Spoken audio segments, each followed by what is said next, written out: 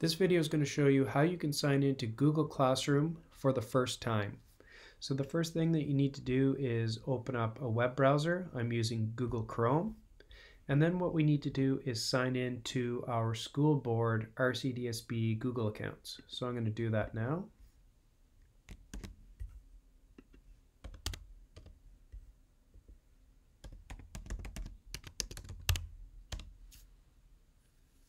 And once you've done that, you just want to double check that it's your actual school board account, your RCDSB account. Sometimes if you have a personal Gmail account, it can take over. So we want to make sure that we're actually in our school board account. And then we're going to click on the Google Apps button, and we can see a list of all the Google Apps for education.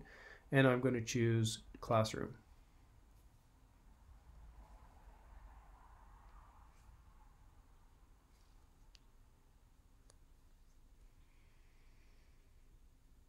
Once you've done that, you're now able to start creating your classes inside of Google Classroom. If you have any questions, please feel free to reach out to one of the TELT-Cs by emailing teltclist@rcdsb.on.ca. Thanks for watching.